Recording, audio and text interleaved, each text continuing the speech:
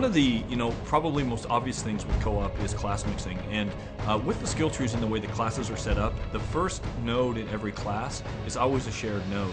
So with the bioengineer as an example, if you group with someone who's a bioengineer, you always constantly have a heal over time, a hot. And with many different classes, there's many combinations you can use. So Defender gets armor bonuses, Commando gets firepower and explosive bonuses, Champion, he gets critical strike bonuses. That in combination with the Spider, Runer, and Battle Cries, you can get some really crazy combinations just by mixing the different classes up. And I think gamers will really have a fun time with it.